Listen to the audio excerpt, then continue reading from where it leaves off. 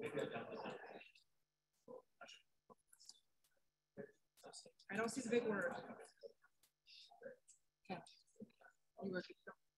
Make sure to flip to the next screen. Hi, good afternoon. Welcome for those of you who are in person and those who are online. We are so delighted that you are here with us at our January lecture today. I am Robin Axelad. I'm the manager of the Fairbanks Center for Medical Ethics. A few things that we want to highlight for you that are up here on the screen before we get going. Registration is now open for our ethics conference, and it's going to be held in person only on Friday, February 3rd at Hine Hall at IUPUI. There is that amazing QR code down there. So if you would like to scan that, then it'll pop up, give you the link to the conference program and the registration link. And the registration link will also be sent out in the evaluations tomorrow. So Annie has got all of that covered. Thank you, Annie.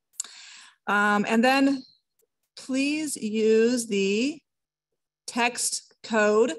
For those of you who are needing your CME and CE, please use that code in order to get credit for that.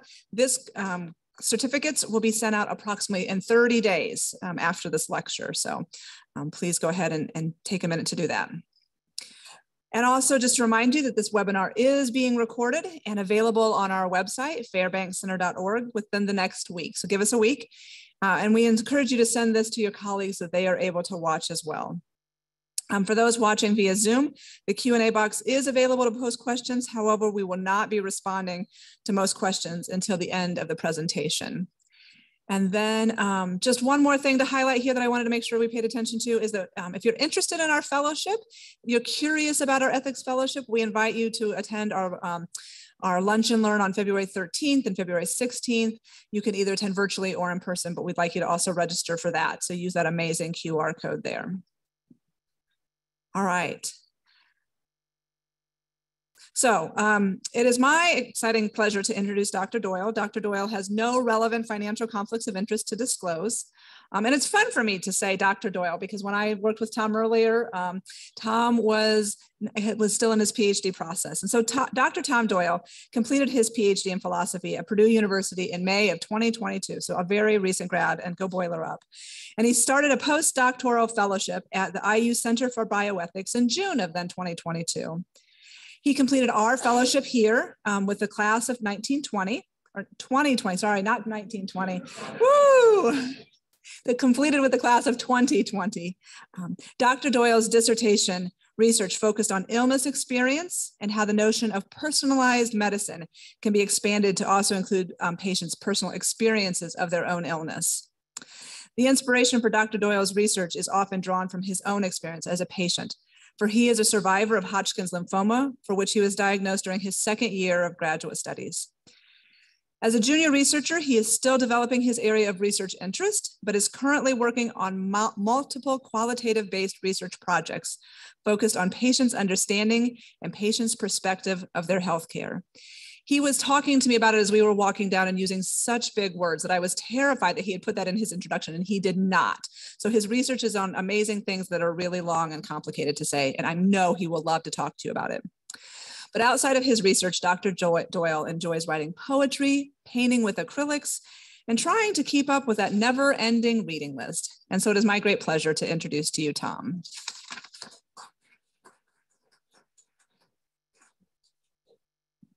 Hi, everyone. I am not Dr. Tom Doyle.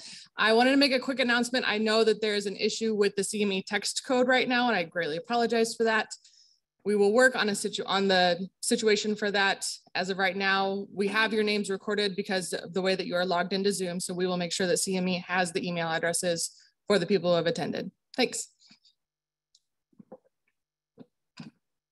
And I am Dr. Tom Doyle, I think. I'm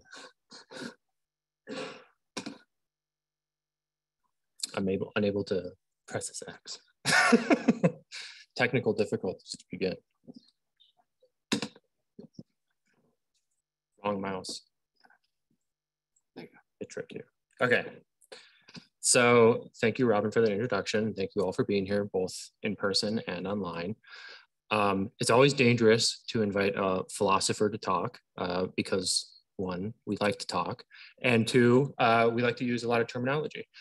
So this talk might be a bit heady, and there's a lot of moving parts, but I think those moving parts are not like an avalanche falling downhill, but more of like a train slowly moving on. Graduate of Purdue, so think of that train slowly moving on. So if you're ever getting lost, just know that basically what you need to understand is epistemic means knowledge. And when I use the term hermeneutics, I just mean understanding. Now for you, thankfully, when I first heard my first philosophy talk that was ever given to me, it was a professor that I pretty well respected. It's my sophomore year. And I remember we're all in this conference room sitting, listening to this talk. And the first thing that he does is he brings out his manuscript and he just starts reading it in front of everybody. And that's literally all the talk was him reading the manuscript. And I thought, wow, what an awful way to present an idea. So thankfully, you have a philosopher, but thankfully I'm not reading a manuscript to you. I'm reading a talk. So let's get into it. So my talk today is entitled Patient Voices and Clinicians' Concerns, Epistemic Injustice in Healthcare. A brief presentation outline. So first, I'm going to define the term epistemic injustice because I have a feeling that not a lot of people know what epistemic injustice is. I'm going to break it down into its two constitutive components, which is testimonial injustice and hermeneutical interpretive injustice. And then I'm going to illustrate how epistemic injustice impacts healthcare clinical practice by examining power dynamics in medicine and giving some clinical examples. And then finally, identify some strategies to mitigate the harms associated with epistemic injustice. So to begin with, what is this term? How are we going to understand epistemic injustice? So on one side, we have the term epistemic, which relates to knowledge, relates to knowing something. And so when we're talking about epistemology or epistemic things, we're talking about sets of information. So we can think of this from the clinical realm as lab results or a CT scan or something like that. That's a set of information. That's a set of things that that's presented to you. We can think of the epistemic relationships. So when we transfer our knowledge, we engage in an epistemic relationship. We transfer one thing to another person, and that person hopefully transfers something back to us. And then we can also talk about education. So our knowledge, for the most part, is not immediate. It requires some interpretation, some digestion. And the way that we get a framework for how to interpret or digest these sets of information is through education. So that's kind of a brief rundown of what we mean by the term epistemic. So it's no longer scary for you, it's knowledge. And then injustice, on the other hand, we're probably more familiar with that term, but as far as I'm using it in as far as we're talking about what someone deserves. So when we're talking about injustice, we're talking about what someone deserves or what someone is owed. And we can talk about injustice in far as the distributions of goods. So we can talk about the distribution of wealth and the unjust distribution of wealth or something of that sort. We talk about punishments and rewards being unjust or unjust.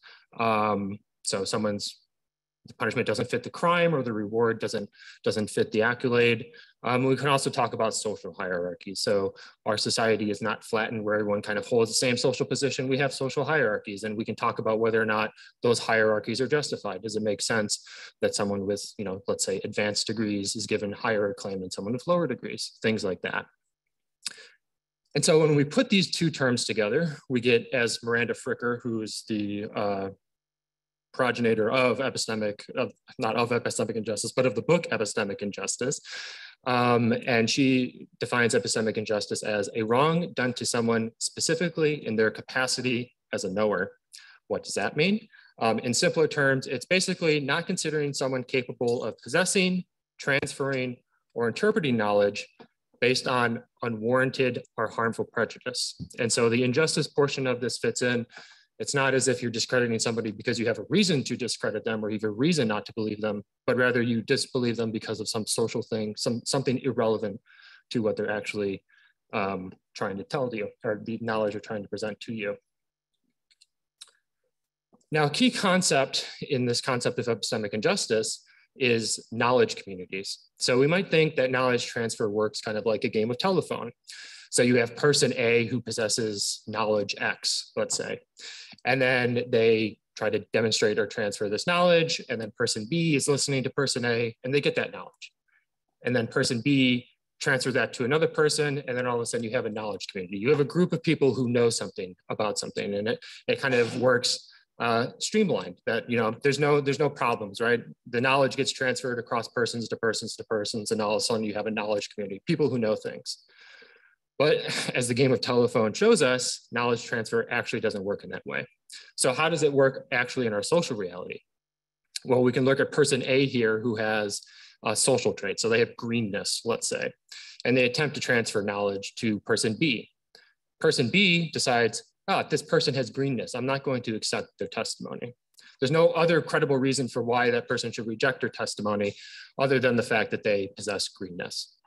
So that's one way that knowledge transfer can actually go wrong in our social reality. And then we can also have, you know, person A tries to transfer knowledge to a group of persons, tries to talk to a group of persons and say, believe me about this. And they say, no, I'm not going to trust that person. They have greenness. Their testimony can't be trusted. And so all this is just to say that knowledge is not immune to social forces that can accelerate or hinder its transfer. Social and power dynamics play into the transferring of knowledge and the creation of knowledge communities.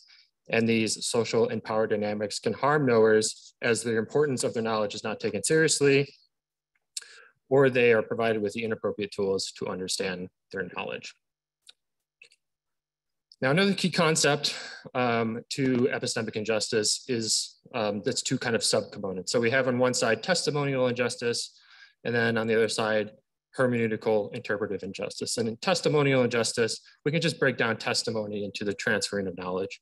So whenever you're trying to transfer knowledge to another person, whenever you're trying to communicate knowledge to another person, that's just testimony. And now the weight of your testimony, as far as testimonial injustice is concerned, is socially defined. So ultimately what that can result in as far as injustice goes is credibility deficit. So a person's testimony is discredited because they possess a particular social trait. So let's say we have this person who has redness in this example, and they're trying to give knowledge to a person who has blueness. So basically they're trying to provide testimony for this blue person, saying, believe me. And the blue person says, no, you have redness, I'm not going to believe you. So that's called that's defined as a credibility deficit here. But we can also have testimonial injustice in which a person's testimony is discredited because they lack proper social standing. So we have this person who has blueness and is also, you know, fairly highly acclaimed. They have a prize, they're, you know, maybe numerous degrees or something like that. And this person with the redness tries to say, you know, believe me about this, blue person. And the blue person says, no, I'm not going to believe you about this. You don't have the right social standing. And so that would be an example of testimonial injustice. And then on the other hand, we have hermeneutical injustice. And the kind of basis behind why we even talk about hermeneutical injustice or interpretive injustice is because knowledge is not immediate. It requires interpretation. So we can think of this from an easy clinical example of CT scans. CT scans, you look at the bottom of the CT scan, the radiologist provides the impressions, and that provides the interpretation, clinical interpretation of what the doctor is supposed to get away from that CT scan. So knowledge is not immediate. It requires, you know, interpretations, either interpretive frameworks or the interpretation of others in order to make it make sense. And social and power dynamics have the ability to prevent certain interpretations or enforce other interpretations. So we can think of censorship as an example of hermeneutical injustice. So we have here the red book and the blue book. The blue book is censored, let's say, by some force. Someone doesn't want the interpretive framework from the blue book to be passed on. So they burn the blue book, or they reject, or they censor the blue book in some way. And then you have a knowledge community which forms that only has the red interpretation. That's the only accepted way to view reality then, is this red way of viewing reality. And in another way, you can have censorship kind of persons or of knowers. So you can have, you know, a kind of diverse community of blue and red. And for whatever way possible, there is some elimination of the reds groups knowing or knowledge, or, you know, say, don't believe the red people or something like that. And then you result in a community of knowers that only has the blue framework to kind of go by. So those are the two constitutive components of what counts as epistemic injustice. And we can see here a taxonomy of epistemic injustice of what we've gone through so far. This taxonomy is not complete. Epistemic injustice is a fairly new field of philosophical inquiry. 2007 was when the idea really came to mind. And so the taxonomy is ever growing. So what you see here is just the basic sampling of it. You can go out into the wide world of philosophy and find numerous different branches that you can add onto it. But this is, for our purposes, this is where we're at now. So that's the brief philosophy stuff. That's all past us. We can now move on to why we're all here, which is how does epistemic injustice relate to healthcare? Why do we talk about epistemic injustice in the context of healthcare? Well, first we can think of knowledge communities in healthcare.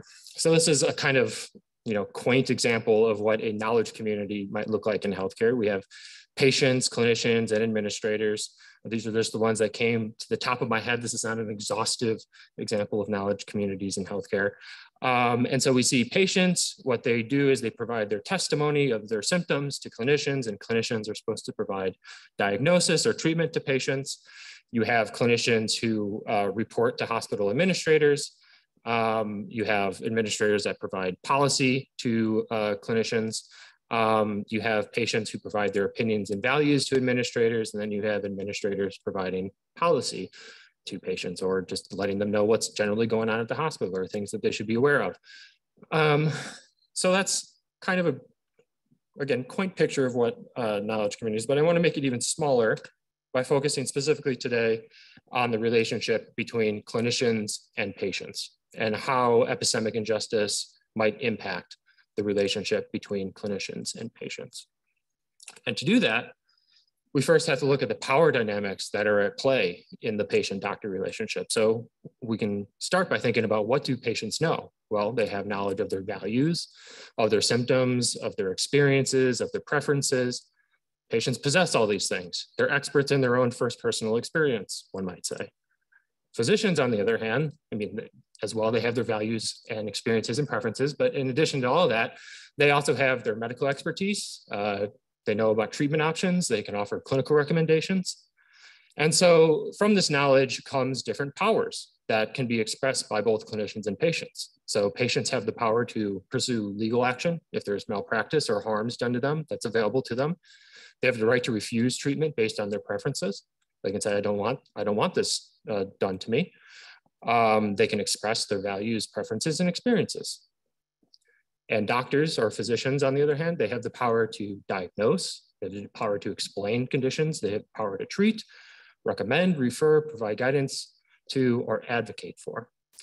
So in the kind of ideal world, this may be how things work of kind of reciprocal one-to-one relationship where patients provide their values, preferences, and experiences, and doctors provide immediately the diagnosis and the treatment recommendations and the guide and advocate for.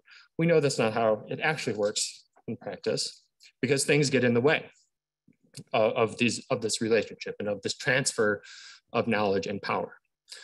And the reason, one of the main reasons why things get in the way is prejudice that persists within healthcare. So we can look at this through the racial and gender disparities in healthcare. I have some examples from the literature.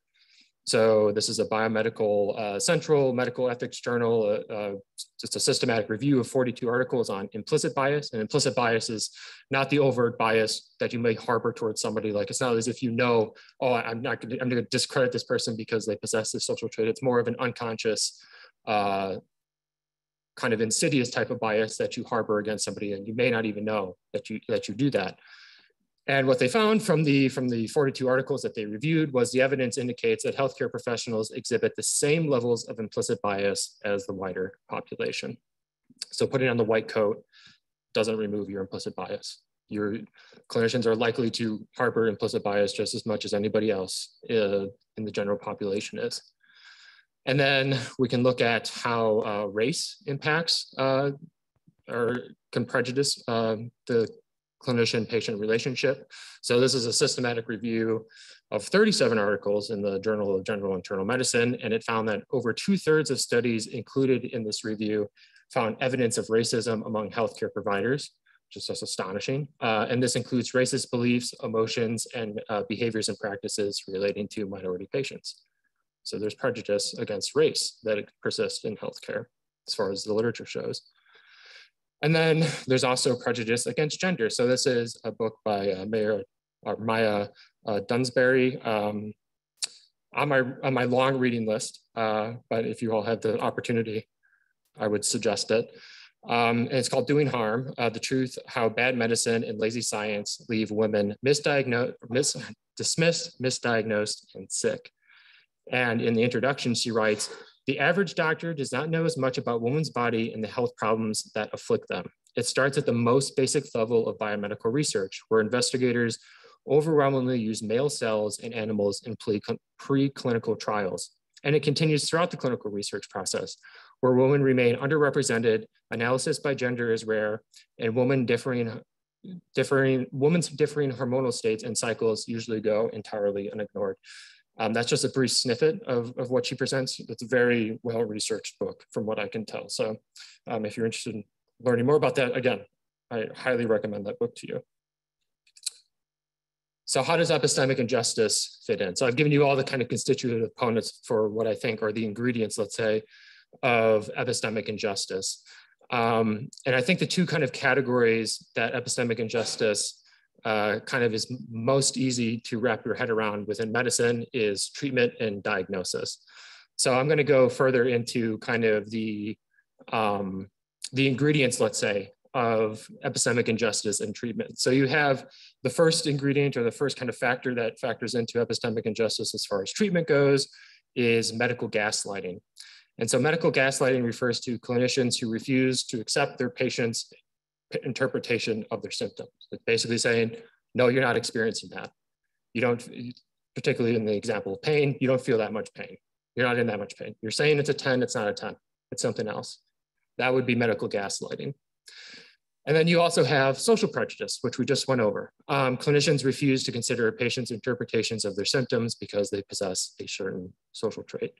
And when those two meet together, you have what I'm calling interpretive dismissal, which is basically saying the patients don't have an accurate grasp of their experience.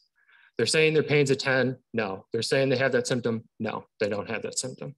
That's kind of what interpretive dismissal looks like. And what this results in is, of course, undertreatment. You can't treat somebody if you don't believe they have a condition that they say that they have. Disease progression, again, if you're not treating somebody for a disease that progresses, it's going to progress unless they have that treatment. And this leads, both of these lead to poor outcomes for patients.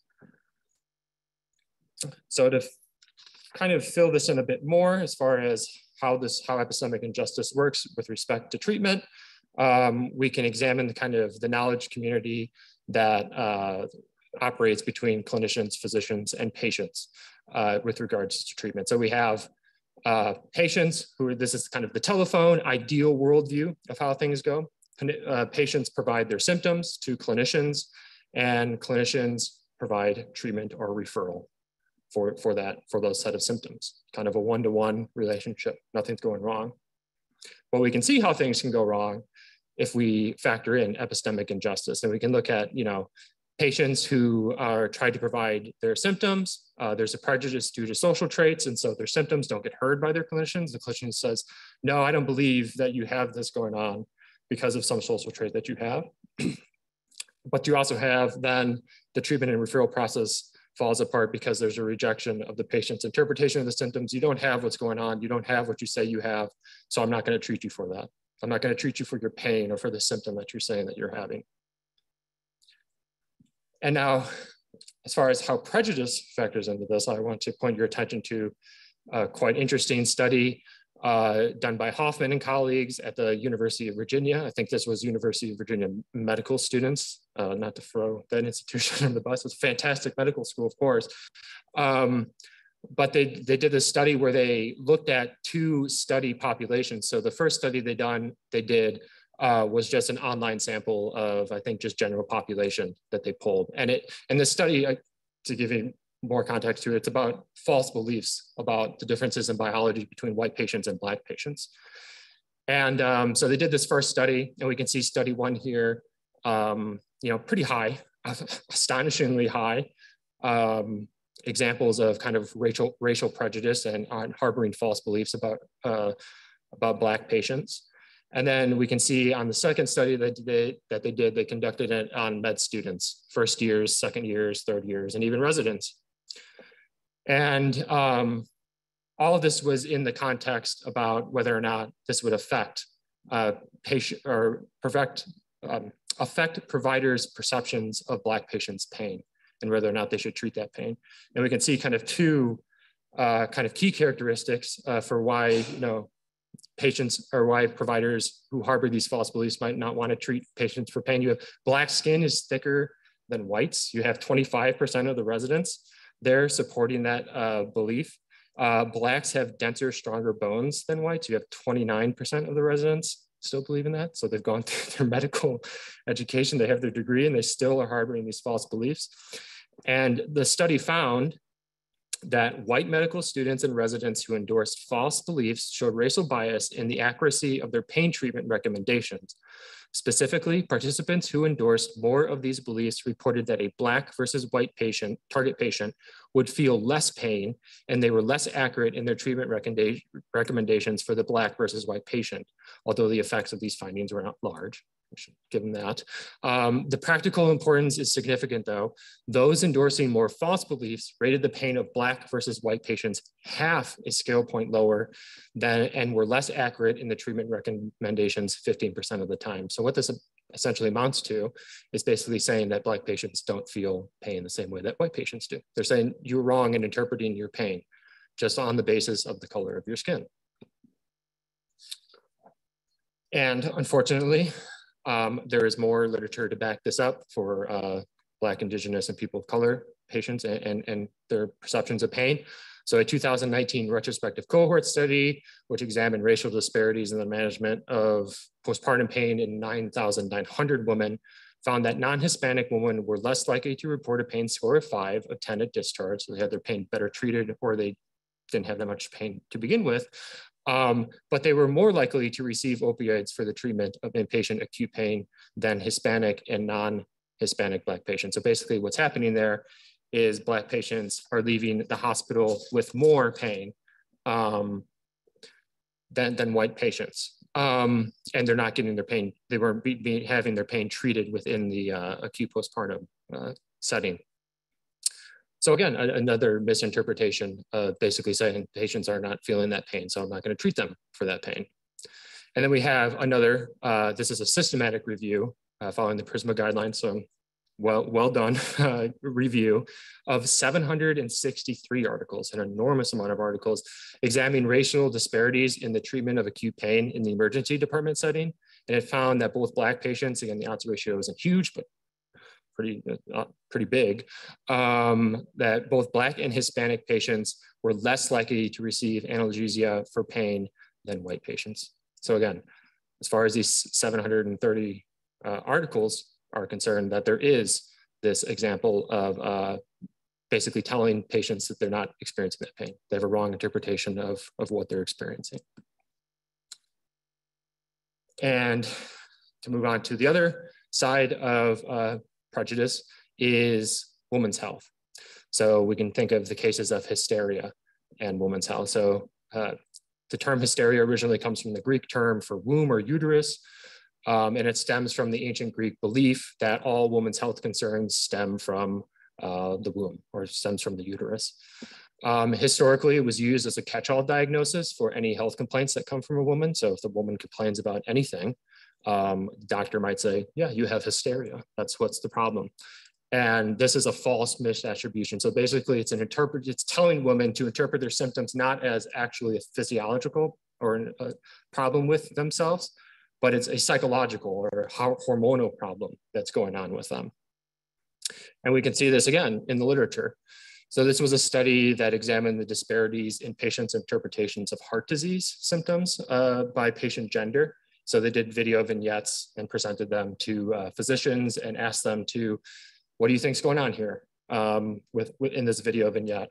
They did it with males and females roughly at the age of like 55. The patients were supposed to look, I think, we're supposed to be around 55.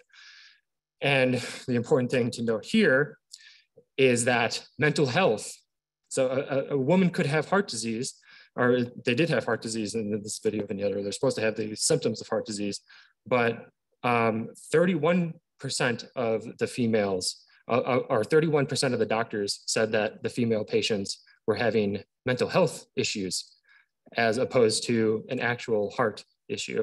And that's the only statistical significant piece for there is having that distinction between males, 15% of the time, females, 31% of the time. So hysteria, unfortunately, I think is still persistent within medicine, or the idea of hysteria is still persistent within medicine. And this continues, I think, even in today. This was a review article of how gender bias can impact cardiovascular disease outcomes. And it causes, essentially what's going on here is, of course, the doctor saying with women with coming in with, maybe acute or chronic cardiovascular issues, they may say, no, you're not having those symptoms. You're misinterpreting what's going on with you. You have psychological symptoms that is leading you. So it's basically telling their patients you're misinterpreting what's going on with you.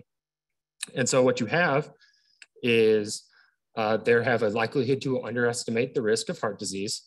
This may lead to women not seeking out investigations for symptoms, which of course reduces good outcomes for these women who have heart disease.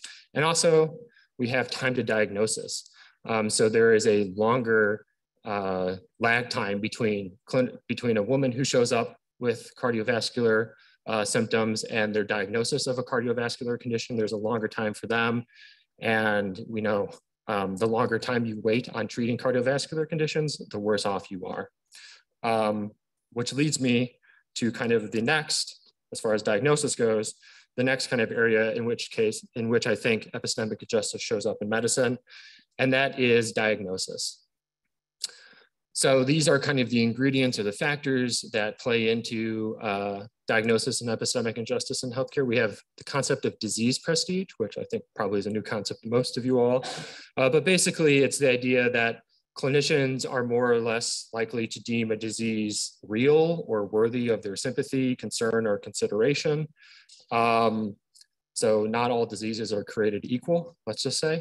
And often there's a lack for people who think about disease prestige. They may think that if there's a lack of a gold standard sensitive and specific diagnostic test, they might count that as, that's a lower disease prestige. I don't have a single test that can diagnose it, so it's not worth my time trying to investigate it further. And then also we have social prejudice, which of course is sticking around here. And basically it accounts to rejecting patients' testimony. So they're telling their doctor their symptoms, and there is a prejudice that stops them from accepting the reporting of those symptoms. So there's a credibility deficit, which we talked about earlier, that's occurring as far as diagnosis and epistemic injustice goes. And so what's the result of this? You have misdiagnosis, you have diagnostic odysseys, which basically means that patients go on these long gauntlets of testing to try to figure out what is explaining their symptoms, which is expensive for both the hospital and also the patient. And then you also have poor outcomes, because if you don't have a diagnosis, you can't treat that diagnosis. And of course, it's going to result in worse outcomes for patients. So a case of this happens in the hypermobile Ehlers-Danlos syndrome community, the HEDS community. It's diagnosed using a diagnostic criteria. There's no one gold standard sensitive and specific test that says definitively this is hypermobile Ehlers-Danlos. Rather, there's a set of robust diagnostic criteria that people use. The most kind of well-known is the Beighton scoring system, which measures the flexibility of joints. But in addition to that, there is also the self-reporting aspect of HEDS. So there is one of the diagnostic criteria is the perceptions of pain. And so pain is an inherently subjective experience, which needs to be listened to based on a testimony that is given. You can't look at a patient and derive, are they in pain or not? I mean, in some cases you can, but you don't know, what the extent of that pain is. And so there's a self-reporting aspect that also plays into the diagnostic criteria for HEDS. And so what might the knowledge community look like for HEDS? Well, you have the telephone version, the ideal version, where the patient reports their symptoms. I'm having all of these symptoms, and the clinician applies the diagnostic criteria to the patient and says, yes, you have HEDS. Now, in the real world view of things, we have the problem against prejudice against women in healthcare. So approximately 70% of the HEDS patients are female. So you have the problem of gender bias within medicine or gender prejudice within medicine. And then you also have low disease prestige due to some clinicians referring to the diagnosis of HEDS as a soft diagnosis, meaning that because it requires some self-reporting on the patient's, on behalf of the patients, that it's not as good as a disease where in which case I can do a one-to-one test that tells me, yes, you definitely have this disease because you have this biomarker or something of that sort.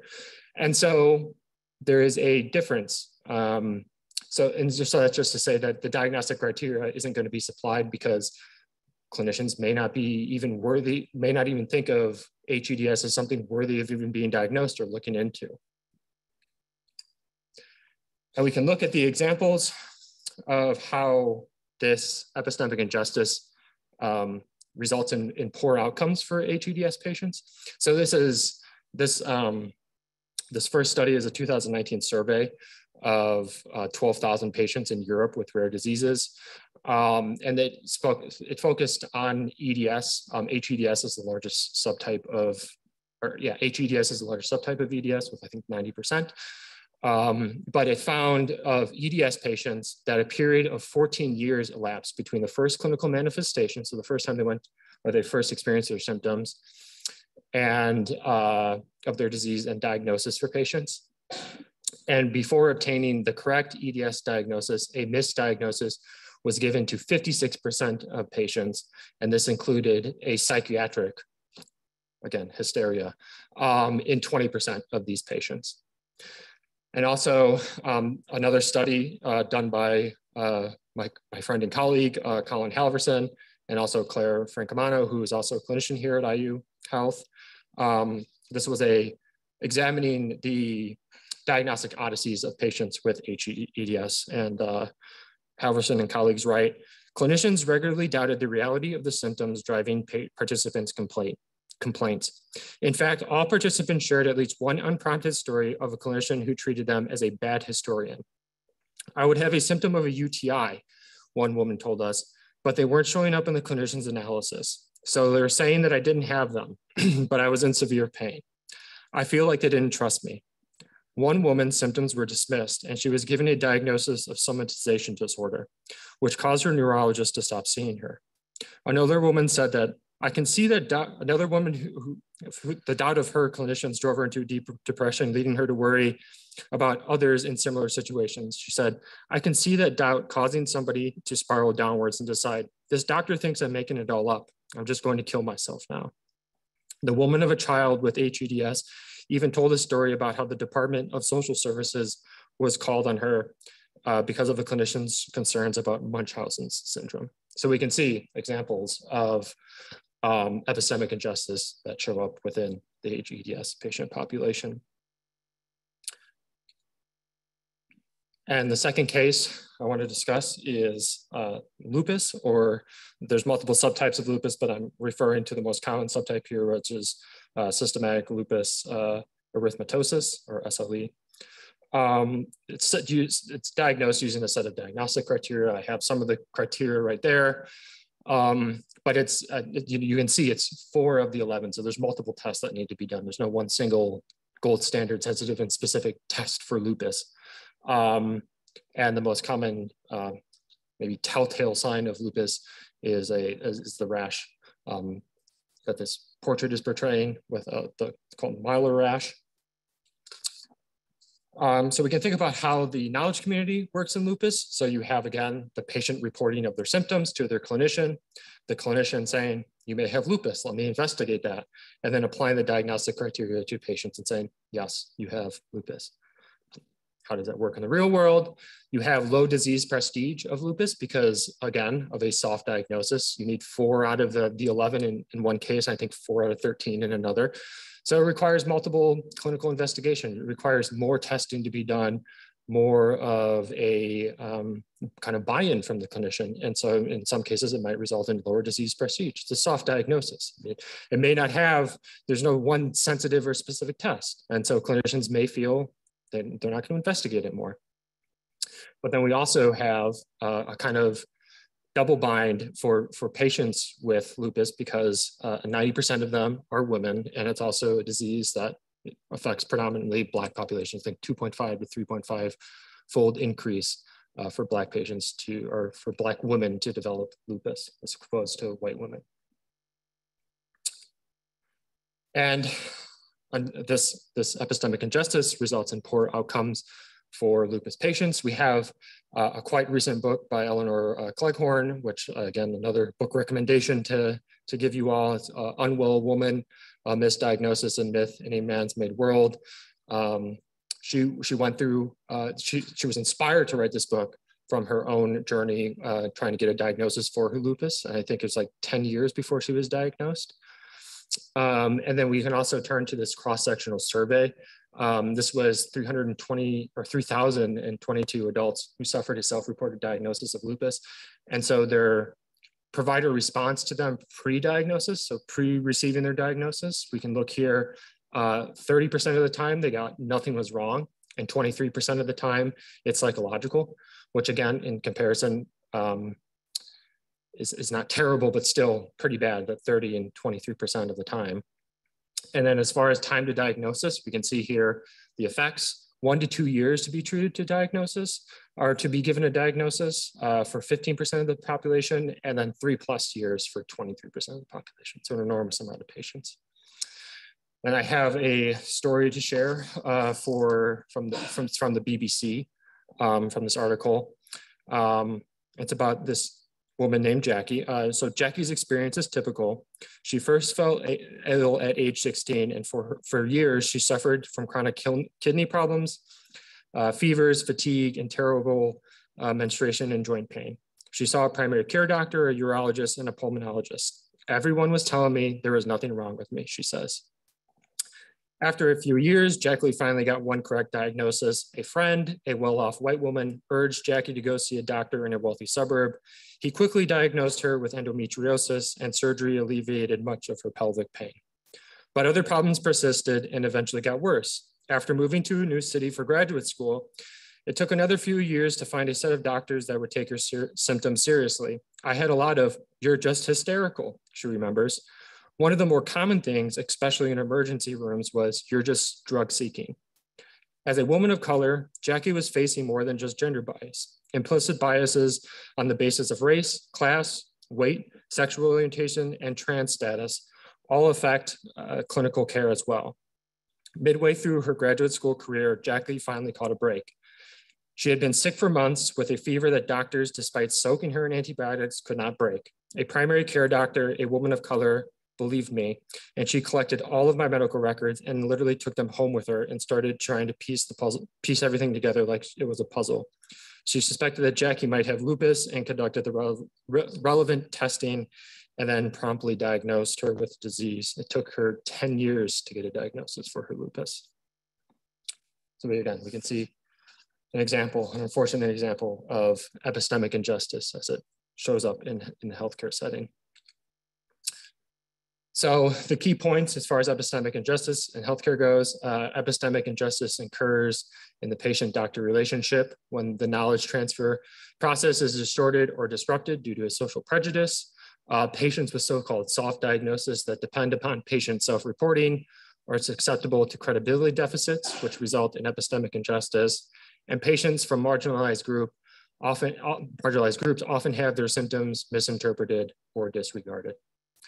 So I've thoroughly bummed you out with everything that I've gone over.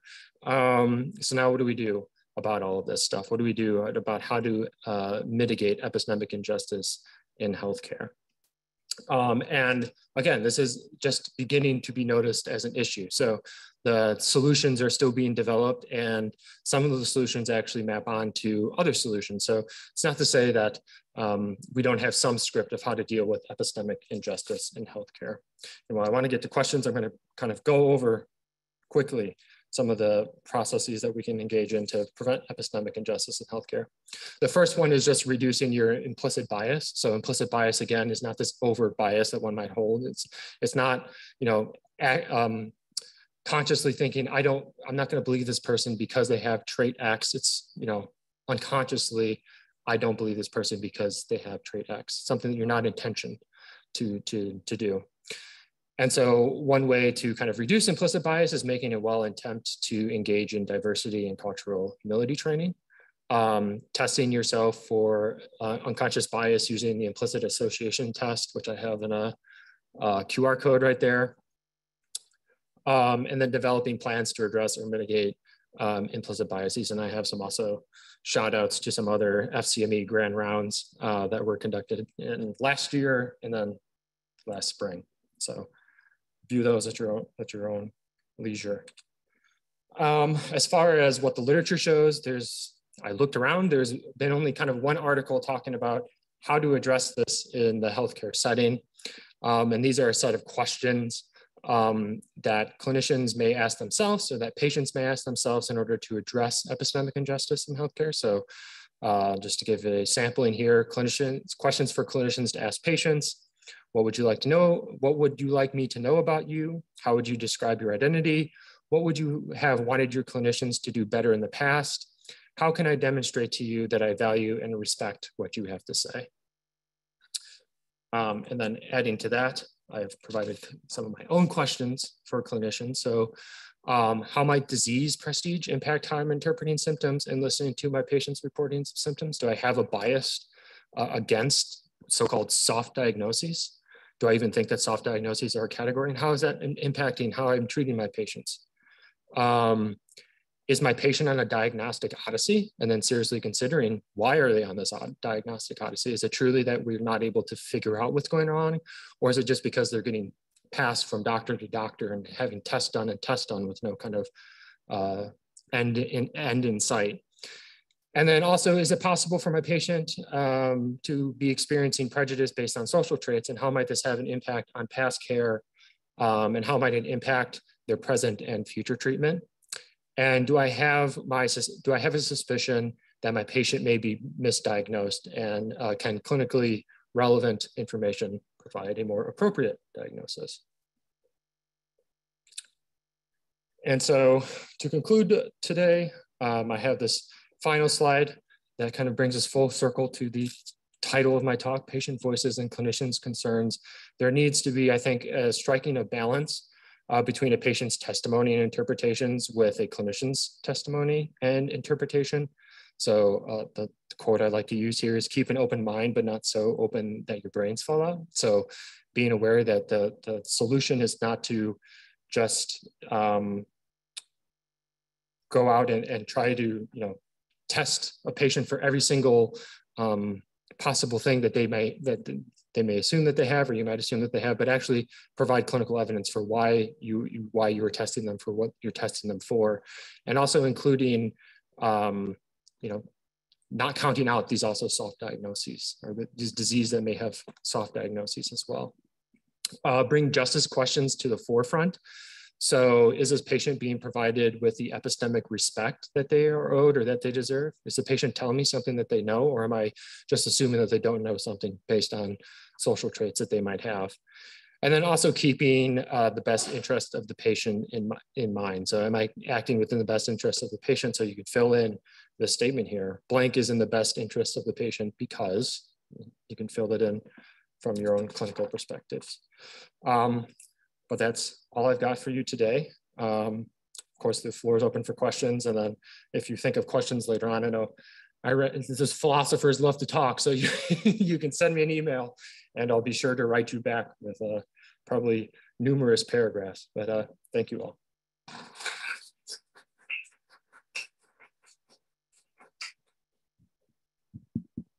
All right, thank you so much, Tom. The CME attendance is working now. For those of you in person, we will put that slide up again right before we leave. Or if you tried it earlier, just try it again. For those of you online, I put that in the chat, so you should be able to see that. If not, please text FC, please email fcme@iuhealth.org and we can get that information to you. I'm gonna open it up to questions. If you have questions online, the Q&A box is open. Anybody in person want to start us off?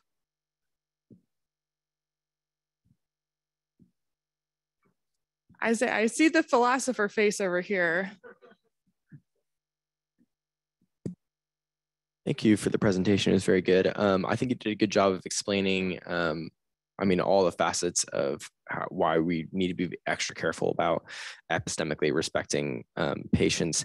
How do we, balance the situations in which there are, something is mentally afflicting a patient, or there are cases where, somebody may not be reporting something accurately, because those cases do come up, even though you're right, they're vastly overreported. So how do clinicians, manage and balance that? Like that, in some cases, it is something mental, or it is something is being misreported, with the need to have epistemic justice.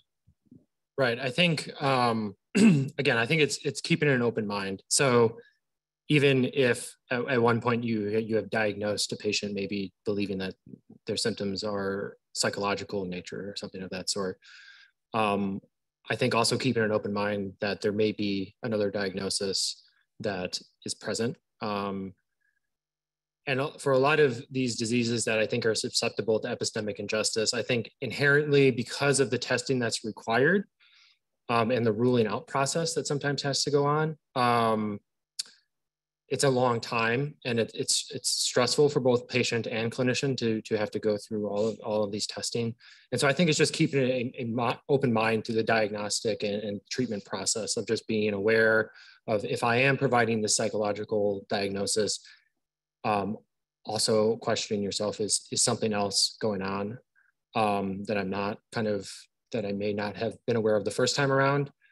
In cases in the acute setting, that may not work. So particularly with women who are presenting to the ED with symptoms of heart attack that are not, they're being treated for stress or something of that sort. Keeping an open mind may not help in that situation. So in that case, it may just be a fact of questioning yourself. Am I treating this correctly? Would I do this the same way if this were a man presenting these symptoms, or am I treating this patient differently just because they are a woman? So yeah, I think it's striking a balance and keeping an open mind through that process. So if I understand you correctly, it's kind of about a sense of humility in that, of like, I may not know, I need to be flexible, I need to be thorough, and I could be wrong through any of this. Right. Yes. Yeah. Good way of putting it. Thank you.